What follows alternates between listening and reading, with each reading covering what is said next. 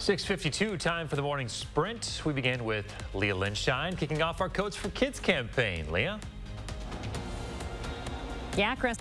Start of that campaign with Pack the Truck. This is a 16-foot delivery truck, and we want you to help us fill it. We're looking in particular for kids' jackets, sizes infant all the way up to teens. Come help us out. We're hoping to hit 5,000, maybe 6,000 coats this season. It all starts today. Drop off your coat, stay right in your car. We'll do all the hard work for you. Back to you. Thanks, Leah. A man is dead this morning after walking into freeway traffic on I-39 near Buckeye Road. State troopers tell us a 45-year-old man parked his vehicle on the shoulder, walked out into traffic, and was hit by a semi. That crash ended up closing northbound lanes for more than 2 hours yesterday afternoon. Those lanes are back open. Yesterday's weather so wet that more than half of the Ironman racers did not cross the finish line. More than 2,400 athletes swam, biked, and ran 146 miles. Weather was much more cooperative Saturday for the shorter Ironman race, which is 70.3 miles. A Janesville man is sharing artifacts that he's uncovered from a Janesville brewery. The first of 2 sessions, called The History of Breweries in Janesville, highlights the work done by a local historian and a group of volunteers in uncovering parts of the brewery built in 1857. They've been excavating the site since 2015.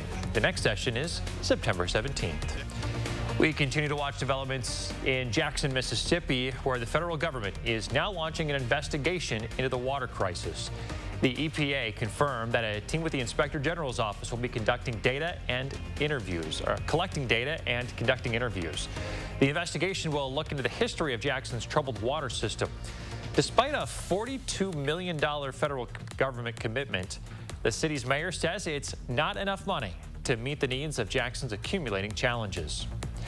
Visa, MasterCard, and American Express planning to add a new merchant category for firearms retailers. It marks a victory for gun control advocates. Until now, gun shops were categorized as specialty or durable goods sellers. This code is for businesses that primarily sell guns. Big box retailers have different merchant category codes. Earlier this month, Democratic lawmakers wrote to credit card companies pushing for a new code when it comes to gun and ammunition sellers. Still tracking some rainfall out there. It is steady, especially across parts of Rock County, Greene County, and into Jefferson County this morning. Still everyone getting in on the wet. As you look outside, this is the Beltline at West Broadway. Roads still freshly wet as light rain does continue to come down. So I'm giving you the yellow light for the morning commute and the evening commute because of wet roads and possible water ponding. We're going to struggle to get out of the 50s again today, but I do expect us to make it to 61 for your high later on this afternoon. The thing is, you always have to give or take a degree or two. So some of you don't get out of the 60s for your high today. Rain chances finally begin to come down. We will clear out tonight with lows in the low 50s. Can't wait. All right, thanks, Chris. Thanks for watching, everyone. We'll have another news update here in 30 minutes.